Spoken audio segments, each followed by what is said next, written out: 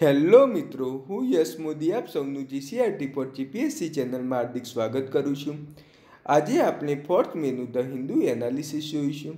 આપ સૌ જાણો છો કે આ લેક્ચરની ખાસિયત એ છે કે સૌપ્રથમ ધ હિન્દુ આર્ટિકલના ટાઇટલનું ડિસ્કશન કરીશું, ત્યારબાદ article GPSC men's point of વ્યૂથી શું ઇમ્પોર્ટન્ટ છે તે જોઈશું, ત્યારબાદ આર્ટિકલનું 360 ડિગ્રી એનાલિસિસ કરીશું। તો ચાલો આજે આપણે પ્રથમ આર્ટિકલ જોઈએ। તો પ્રથમ આર્ટિકલ એ છે કે કોરોના વાયરસ અને બ્રિક્સ દેશ। ખૂબ જ ઇમ્પોર્ટન્ટ આર્ટિકલ છે।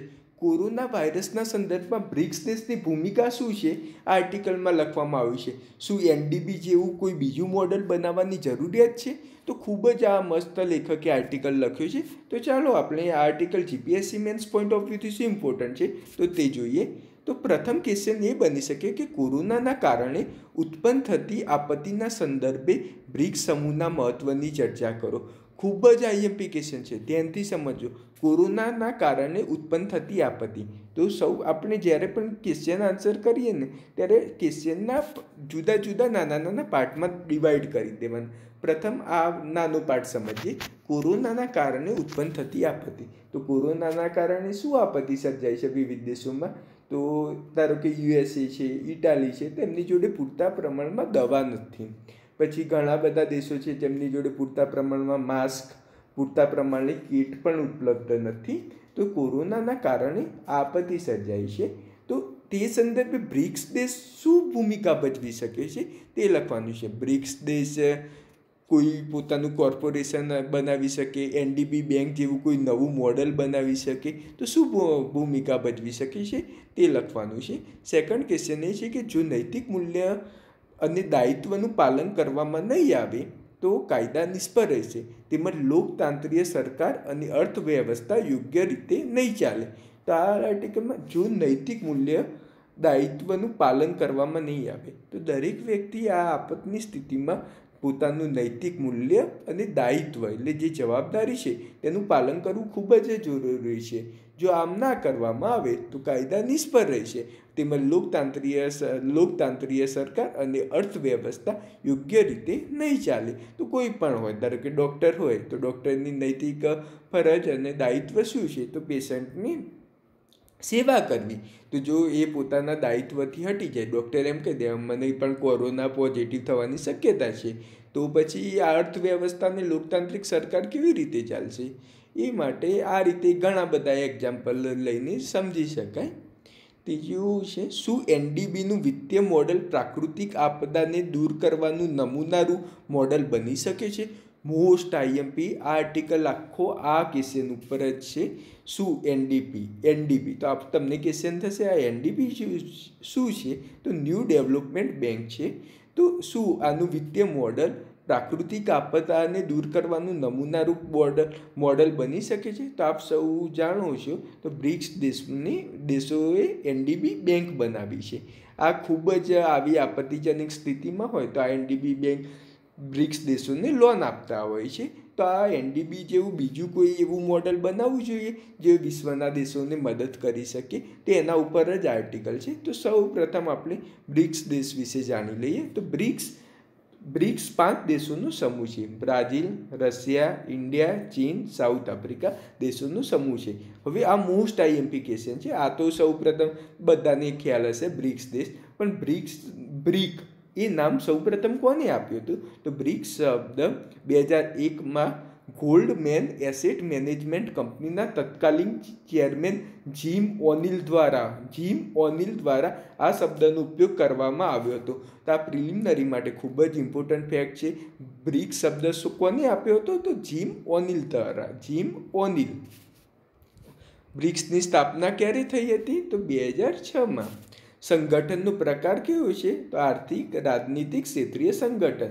દુનિયાની વસ્તીના 43% ફાળો બ્રિક્સ દેશોનો છે અને વિશ્વ વેપારનો 17% હિસ્સો। હવે આવા અમુક ઇમ્પોર્ટન્ટ ફેક્ટ પ્રિલિમિનરી માટે પૂછાઈ શકાતા હોય છે। પ્રથમ સંમેલન એકાતેરિનબર્ગ રશિયા ખાતે થયું હતું 16 જૂન 2009 ખાતે, અને છેલ્લું સંમેલન 13થી 14 નવેમ્બરે બ્રાઝિલ ખાતે, અને હવે 2020નું સેન્ટ પીટર્સબર્ગ ખાતે રશિયા ખાતે થવાનું છે। હવે એનડીબી વિત્તીય મોડેલ જોઈએ. તે એનડીબી દ્વારા બ્રિક્સ દેશોને વિત્તીય સહાયતા આપવામાં આવી છે. હાલની કોરોનાની સ્થિતિમાં છે તે ઇમરજન્સી ફંડ આપવામાં આવ્યું છે. ચીનને $1 બિલિયન ઇમરજન્સી ફંડ તેમજ બ્રિક્સના બીજા દેશોને $10 બિલિયન આપવાનો પ્રસ્તાવ પસાર કરવામાં આવ્યો છે. હવે લેખક એમ કહે છે આ એનડીબી મોડલ બહુ જ મસ્ત રીતે વર્ક કરી રહ્યું છે. શું એનડીબી જેવું ફાર્મા મોડલ બનાવી શકાય? લેખક ક્વેશ્ચન કરે છે. પછી ત્યારબાદ પોતે જ એનો આન્સર આપે છે, હા બનાવી શકાય. તે ફાર્મા ક્ષેત્રે વિશ્વમાં બ્રિક્સ દેશોની ભૂમિકા શું છે તેના વિશે બહુ જ મસ્ત એક્સપ્લેનેશન કર્યું છે. મને પણ ભારત અને ચીન વિશે ખ્યાલ હતો, પણ રશિયા વિશે મેં પણ ફર્સ્ટ વાર જ સાંભળ્યું છે. ભારત હાઇડ્રોક્લોરોક્વિનોનો મોટો ઉત્પાદક દેશ છે. તો આપ સૌ જાણો છો તો હાલમાં જ ભારતે વિશ્વના ઘણા બધા દેશોમાં હાઇડ્રોક્લોરોક્વિન દવાની એક્સપોર્ટ કર્યું હતું. હવે બીજું, વિશ્વના દેશો ભારત પર આધારિત છે. તો દવા માટે આપ સૌ જાણો છો તો વિશ્વના લોકો એવું કહેવામાં આવે છે 70% દવા ભારતમાંથી જ એક્સપોર્ટ થાય છે. તો હવે ચીન પણ એકલું ભારત જ નહીં, ચીન પણ મેડિકલ ક્ષેત્રે આગળ જ છે. તો ચીને આ કોરોનાના સમયે હેલ્થ સિલ્ક રોડ ડોક્ટ્રીન હેઠળ ઈરાન અને ઇટાલીને સહાય કરી. તો આ નવો જ કોન્સેપ્ટ છે. આ એકદમ આમ સમજી લો જો, કદાચ ટર્મ્સ પૂછી શકાય. હેલ્થ સિલ્ક રોડ ડોક્ટ્રીન શું છે તે પૂછાઈ શકે, આગળ સમજાઈશ. ને વિશ્વના દેશોને માસ્ક અને પરીક્ષણ કીટ પણ આપે છે, આપ સૌ જાણો છો. પરંતુ પરીક્ષણ કીટ તો ડુપ્લિકેટ પણ આપે છે એ લોકો. પછી રશિયા, તો રશિયાએ ઇટાલીમાં મિશન મોકલ્યું ફ્રોમ રશિયા વિથ લવ. તો આ મોસ્ટ આઈએમપી છે. રશિયાએ ઇટાલીમાં મિશન મોકલ્યું હતું ફ્રોમ રશિયા વિથ લવ. ને રશિયા જોડે આપત્તિજનક બીમારી લડવા માટે વિશ્વનું શ્રેષ્ઠ મોડલ છે. આપ સૌ નહીં જાણતા હોય તો જે આ જૈવિક હુમલા હોય તો તેમના સામે લડવા માટે વિશ્વનું શ્રેષ્ઠ મોડલ રશિયા પાસે છે. તેમની માસ્ટરી છે આમાં. તો હવે મેં કીધું હતું હેલ્થ સિલ્ક રોડ ડોક્ટ્રીન શું છે, તો આ ખૂબ જ આઈએમપી છે. તો હાલ ચીન પોતાને વિશ્વ પાવર બનાવવા, ગ્લોબલ લીડર બનાવવા માગે છે. તો તે માટે તેમને એક પોલિસી બહાર પાડી. આપ સૌ જાણો છો તો કોરોનાના વાયરસને કારણે વિશ્વના દેશો તેનાથી નારાજ છે. તો જેના દ્વારા ચાઇના એક પોલિસી બહાર પાડી, જેના દ્વારા કોરોના વાયરસને કારણે જે દેશને નુકસાન થયું હોય તેને ચાઇના મદદ કરશે. તો તાજેતરમાં તે ઇટાલીને મદદ કરી રહ્યું છે. તો હવે આગળનો માર્ક જોઈએ તો બ્રિક્સ દેશોએ પરસ્પર ફાર્મા ક્ષેત્રે સહકાર સાધીને વેક્સિન શોધવાનો પ્રયત્ન કરવો જોઈએ, જેનાથી ભવિષ્યમાં વેક્સિન વોરની સંભાવના દૂર કરી શકાય. તો આ લેખકે ખૂબ જ મહત્ત્વની વાત કરી છે કે આ પરસ્પર, હવે તમે જોયું તો એ રશિયાની જોડે પણ તાકાત છે. રશિયા જોડે જૈવિક આપદા સામે લડવાની ટેકનિક છે. ચીન જોડે પણ તેમની પોલિસી છે, માસ્ક પછી કીટ બનાવી શકે છે. ને ભારત જોડે પણ દવા એક્સપોર્ટ કરી શકે. તો આ ત્રણેય દેશોએ સાથે મળીને અને બ્રાઝિલ અને સાઉથ આફ્રિકાને પણ સાથે રાખીને એવી કોઈ નવું ફાર્મા સેક્ટરે ભાગીદારી કરવાની જરૂર છે, જેનાથી કોરોના સામે લડી શકાય. ન પછી આમાં એક બહુ જ ઇમ્પોર્ટન્ટ આપ્યો છે, વેક્સિન વોર સંભાવના દૂર કરી શકાય. તો ભવિષ્યમાં કોઈ દેશ જ્યારે વેક્સિન બનાવશે ને તેની ઉપલબ્ધતા માટે તેમજ તેના રિલેટેડ ઇસ્યુ થવાના છે, જેને વેક્સિન વોર કહેવામાં આવશે. હવે આ સેકન્ડ આર્ટિકલ ખૂબ જ ઇમ્પોર્ટન્ટ છે. કોન્ફેડરેશન ઓફ ઇન્ડિયન ઇન્ડસ્ટ્રી કહ્યું 1 વર્ષમાં જ ભારતની અર્થવ્યવસ્થા રિકવર થઈ જશે. આ ખૂબ જ ઇમ્પોર્ટન્ટ આર્ટિકલ છે. સીઆઈએએ કહ્યું કે 1 જ વર્ષમાં જ ભારતની અર્થવ્યવસ્થા રિકવર થઈ જશે. તો આ મેન્સ પોઈન્ટ ઓફ વ્યૂથી શું ઇમ્પોર્ટન્ટ આર્ટિકલ છે? તો અત્યાર સુધી આપણે નેગેટિવ જ કોરોનાના ન્યૂઝ જોયા, તો આ પ્રથમ પોઝિટિવ ન્યૂઝ છે કે 1 જ વર્ષમાં ભારતની અર્થવ્યવસ્થા રિકવર થઈ જશે. તો સૌપ્રથમ રેડ ઝોન પોલિસીમાં ખામી શું છે? શું અર્થવ્યવસ્થાને ટકાવી રાખવા ઉદ્યોગ ચિકિત્સાલય પાર્ટનરશિપ મોડેલ લાગુ કરી શકાય? તો રેડ ઝોન તો આપ સૌ જાણો છો તો જે જગ્યાએ 15થી વધુ પેશન્ટ કોરોના સંક્રમિત હોય તો ત્યાં રેડ ઝોન જાહેર કરવામાં આવે છે. તો શું અર્થવ્યવસ્થાને ટકાવી રાખવા ઉદ્યોગ ચિકિત્સાલય પાર્ટનરશિપ મોડલ, આ ખૂબ જ ઇમ્પોર્ટન્ટ મોડલ છે. ઉદ્યોગ ચિકિત્સાલય, તો આપ સૌ PPP પાર્ટનરશિપ મોડલ જોયું, પંચાયત પાર્ટનરશિપ મોડલ જોયું. એ રીતે ઉદ્યોગ ચિકિત્સાલય પાર્ટનરશિપ, તો ઇન્ડસ્ટ્રી એ ચિકિત્સાલય જોડે બંને સાથે મળીને કામ કરવું જોઈએ, જેનાથી કોરોનાની સમસ્યા દૂર કરી શકાય. તો તેના વિશે આપણે જાણીશું. તો CIA એ અર્થવ્યવસ્થાને રિકવર કરવા આપેલું મોડલ.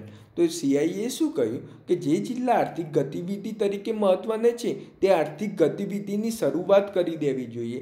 તો CIA બહુ જ મસ્ત તર્ક આપ્યા ગવર્મેન્ટને. તો ગવર્મેન્ટને પોતાની ખામી વિશે જણાવ્યું. તો ગવર્મેન્ટે હાલ જે રેડ ઝોન જાહેર કરવાની જે પોલિસી બનાવી છે ને, તો એ CIA કે યોગ્ય નથી. તેના કારણે ઇકોનોમિક શટડાઉન થાય તેવી સ્થિતિ છે. ધારો કે કોઈ જિલ્લાને રેડ ઝોનમાં નાખવામાં, ત્યાં આગળ ઇકોનોમિક એક્ટિવિટી અટકી જાય છે, તો તે જિલ્લાને આર્થિક, તો CIA એમ કીધું જે જિલ્લા આર્થિક રીતે ખૂબ જ સંપન્ન હોય, તો તેના ઉપર વધુ ડિપેન્ડન્સી હોય, તો તેને શરૂ કરી દેવા જોઈએ. ધારો કે અમદાવાદ છે, તો અમદાવાદ ઉપર આર્થિક ગતિવિધિ અમદાવાદમાં શરૂઆત કરી દેવી. તો તમને થશે એવું તો કેવી રીતે સંભવ બને? આવે ત્યાં આગળ તો કોરોનાનું હોટસ્પોટ ઝોન છે. તો સૌપ્રથમ CIA એમ કીધું કે જે ધારો કે અમદાવાદમાં દરેક ક્ષેત્રમાં કોરોના વાયરસના કેસ એક જ પ્રમાણમાં નથી. ધારો કે જે જગ્યાએ જમાલપુર એવા એરિયામાં બહુ જે કેસ હોય, તો ત્યાં આગળનું બંધ રાખવું જોઈએ. પરંતુ જે ક્ષેત્રમાં અમદાવાદ જિલ્લાના અમુક નાના છે જ્યાં કોરોનાના કેસ નથી, તો તે વિસ્તારમાં ઇકોનોમિક એક્ટિવિટી શરૂઆત કરી દેવી જોઈએ. પછી રેડ ઝોન પોલિસીના બદલે ઉદ્યોગ ચિકિત્સાલય મોડલની જરૂરિયાત. તો તેમને એમ કહ્યું છે કે તમે જે ઇન્ડસ્ટ્રી હોય, તો ત્યાં આગળ નાના કેમ્પ બનાવી શકો, તેવું કરી શકો, મેડિકલ કેમ્પ, જેના દ્વારા સ્વાસ્થ્ય માનકનું પાલન થાય. તો રેડ ઝોન પોલિસીની ખામી શું છે? તેના કારણે તે જિલ્લામાં સંપૂર્ણ ઇકોનોમિક શટડાઉન સમસ્યા થઈ જાય છે. મેં તમને જણાવ્યું આગળ, તો જે જગ્યાએ રેડ ઝોન જાહેર કરવામાં આવે છે તે જિલ્લામાં સંપૂર્ણ ઇકોનોમિક શટડાઉન થાય છે. વ્યાખ્યામાં જ ખામી છે. જે જિલ્લામાં 15થી વધુ કેસ કોરોના વાયરસના ત્યાં રેડ ઝોન જાહેર કરવામાં આવશે, તેના વિરુદ્ધ તર્ક એ છે કે કોઈ એક વિસ્તારમાં જ 15થી વધુ કેસ હોય અને બીજા વિસ્તારમાં કેસ ના હોય, તો શા માટે સંપૂર્ણ જિલ્લો ઇકોનોમિક શટડાઉન કરવો જોઈએ? તો એ જ કેસ છે. તો કહું જે વિસ્તારમાં હોય, તો જિલ્લો તો બહુ મોટો નાના ભાગમાં વેચાયો, તો આ વિસ્તારમાં જ વધુ કોરોનાના કેસ છે, તો તેના સિવાયના વિસ્તારમાં તો ઇકોનોમિક એક્ટિવિટી શરૂઆત કરી દેવી જોઈએ. ધારો કે કોઈ જગ્યાએ એવું થાય, કોઈ એક નાના ગામમાં જ 50 કોરોનાના કેસ છે, એના આજુબાજુમાં ગામમાં કોઈ જ કેસ નથી, તો શું આખું એ ગામના કારણે શું આખું ગામ બીજા બધા ગામમાં પણ ઇકોનોમિક એક્ટિવિટી બંધ કરી દેવી જોઈએ? તો ધીરે ધીરે CIA કે છે ઇકોનોમિક એક્ટિવિટી ધીરે ધીરે શરૂઆત કરવી જોઈએ. હવે ઉદ્યોગ ચિકિત્સા પાર્ટનરશિપ મોડલ શું છે? તો ઉદ્યોગને શરૂઆત કરીને ત્યાં મેડિકલ સુવિધા રૂપે ટેન્ટ બનાવવાની જરૂર છે. તો મેં તમને આગળ વાત કરી, ધારો કે રિલાયન્સ કંપની છે, તો એ રિલાયન્સ ઇન્ડસ્ટ્રી આપણે સ્ટાર્ટ કરી, તો તેના આગળ જ મેડિકલ સુવિધા માટે નાના ટેન્ટ બનાવી શકાય. ત્યાં આગળ સ્વાસ્થ્યના માનકોનું પાલન કરવામાં આવે, જેના કારણે ઉદ્યોગો કામદારો જેનામાં કોરોનાના લક્ષણ છે દેખાય છે, તેનું તે જ વિસ્તારમાં કોરોના ટેસ્ટિંગ થઈ શકશે અને તેનું પ્રસરણ થતું અટકાવી શકાશે. આ ત્રીજો આર્ટિકલ પણ ખૂબ જ ઇમ્પોર્ટન્ટ છે, સુપર એપ. આ એટલું ઇમ્પોર્ટન્ટ છે ને, આવનારી પરીક્ષામાં આના રિલેટેડ 100% કોઈ ક્વેશ્ચન આ સંદર્ભમાં પૂછાઈ શકે છે. તો સૌપ્રથમ સુપર એપ શું છે ને, જીઓ ફેસબુક ડીલની બીજી કંપની પર પડતી અસરની ચર્ચા કરો. તો આપ સૌ જાણો છો, તો સુપર એપ હું તમને આગળ જતાં સમજાવીશ. ટૂંકમાં એટલું સમજી દો, એવી એપ્લિકેશન કે જે એક સાથે એક કરતાં વધુ કામ કરી શકે. ધારો કે પેટીએમ છે, તો ત્યાં આગળ તમે ટ્રાવેલિંગ ટિકિટ બુકિંગ પણ કરાવી શકો છો, મૂવીની ટિકિટ બુકિંગ કરાવી શકો છો, રેલવેની બુકિંગ પેમેન્ટ પણ કરી શકો છો. તો આને સુપર એપ કહેવામાં આવે છે. તો જીઓ ફેસબુક ડીલની બીજી કંપની પર પડતી અસર જણાવો. તો આપ સૌ જાણો છો, તો તાજેતરમાં જીઓ અને ફેસબુકે ડીલ કરી. તો ફેસબુકે જીઓ કંપનીમાં રોકાણ કર્યું $5.7 બિલિયન. તેના કારણે બીજી કંપનીને ટેન્શન આવી ગયું છે. આપ સૌ જાણો છો કે ફેસબુકની જે વોટ્સઅપ કંપની છે, તેના યુઝર 400 મિલિયન મિલિયન છે. તો તેના કારણે એવું લાગી રહ્યું છે, જો કહું જીઓ પણ એવી, જીઓ અને ફેસબુક ભેગા થઈને સુપર એપ બનાવશે તો મોનોપોલિસ્ટ જેવી સ્થિતિ તો નહીં સર્જાય ને. તો ચાલો આપણે સમજીએ સુપર એપ શું છે. તો જે એપ્લિકેશનનો ઉપયોગ એકથી વધુ હેતુ માટે કરી શકાય તેને સુપર એપ કહે છે. મેં કીધું હતું ટિકિટ બુકિંગ કરવા માટે, અથવા મૂવીની ટિકિટ બુકિંગ કરો, રેલવેની ટિકિટ બુકિંગ કરો, અથવા બેન્કિંગ માટે, તો બહુ બધા ક્ષેત્રે ઉપયોગ કરી શકાય છે. તમે ઉદાહરણ તરીકે પેટીએમ. તો સુપર એપનો ચાઇનામાં બહુ જ ઉપયોગ થાય છે. તો આ સુપર એપની શરૂઆત સમથિંગ 2013ના દાયકામાં ખૂબ જ આ માર્કેટમાં આવી હતી. આપ સૌ જાણો છો વીચેટમાં પણ બહુ જ બધી સુવિધા, તમારા લાઈફની બધી પણ જેટલી પણ એક્ટિવિટી હોય છે એ વીચેટથી તમે કરી શકો છો. એ ચાઇનાની એપ્લિકેશન છે. તો તાજેતરમાં ફેસબુક જીઓની બીજી સુપર એપ કંપની પર શું અસર થશે ડીલની? તો તાજેતરમાં ફેસબુકે $5.7 બિલિયન જીઓમાં રોકાણ કર્યું. આ બંને સાથે મળીને સુપર એપ બનાવી રહ્યા છે, જેને વોટ્સઅપ સાથે લિંક કરવાની વાત ચાલી રહી છે. આપ સૌ જાણો છો વોટ્સઅપમાં 400 મિલિયન જેટલા લોકો ડાઉનલોડ કરેલી છે, એટલે તેમને P2P કોન્ટેક્ટ બહુ ઝડપથી થઈ શકે. જો આવું થશે તો માર્કેટમાં મોનોપોલી જેવી સ્થિતિ સર્જાશે. નાના રોકાણકાર કંપનીને નુકસાન થશે. જો જીઓ અને ફેસબુક એવી કોઈ જબરજસ્ત એપ બનાવી દે તો જેના કારણે બીજી જેમ કે એમેઝોન એપ છે, પેટીએમ એપ છે, તો તેમનું માર્કેટ તૂટી જશે. જેમાં જીઓએ મોબાઈલ લોન્ચ કર્યા તેના કારણે બીજી બધી કંપનીને ખૂબ જ નુકસાન થયું ને તે રીતે. તો જીઓ હવે પોતાનું માર્કેટમાં મોનોપોલી બનાવે તેવી ડીલ કરી રહ્યા છે, તેમજ ન્યાયસંગત વેપારની પરિકલ્પનાને ઠેસ પહોંચશે. આ પણ ખૂબ જ ઇમ્પોર્ટન્ટ ટૉપિક છે. તો આ સાથે આજનું લેક્ચર પૂરું કર્યું છે. તો આ લેક્ચર જીપીએસસી મેન્સ અને પ્રિલિમ પોઈન્ટ ઓફ વ્યૂથી ખૂબ જ ઇમ્પોર્ટન્ટ છે.